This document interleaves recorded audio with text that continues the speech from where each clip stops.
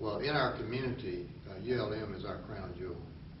By that I mean it's the lead economic engine in our community. It provides so much diversity with all of the activities that are going on out here, both academically and in the sports arena, plays and speeches that come in that otherwise wouldn't. Those are things that